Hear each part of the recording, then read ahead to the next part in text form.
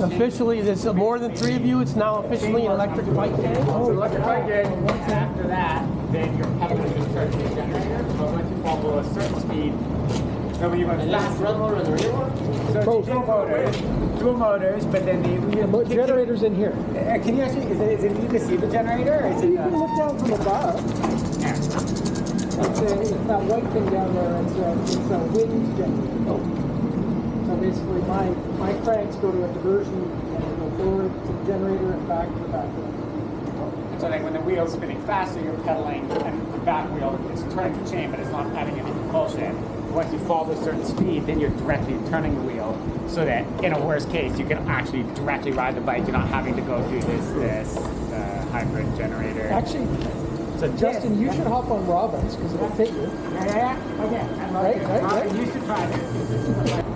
We can slide that. I think this is all pretty normal. Tig can tell you all about it, but it's pretty easy. Should we slide the seat further back for you? If it's quick, yeah. Have you been on bikies back when they were all the rage in the 90s? No, but I've watched lots of YouTube videos of guys finding them at World Cup and taking them off jumps. So I feel well prepared. Right. That's impressive how easy it is to adjust it. Yeah.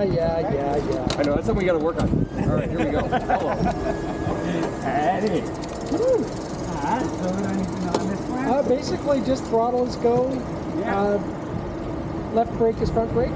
Okay. Right brake is back, and Forward. here, I'll let you go ahead, Justin.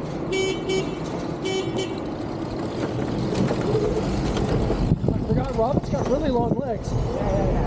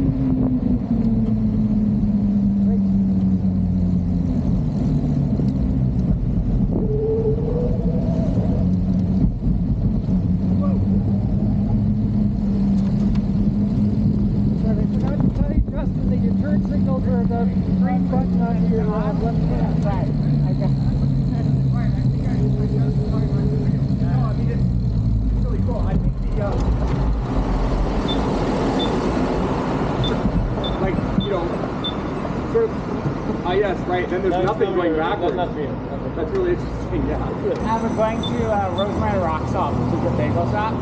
Which is that? It's just right there. Yeah. Okay.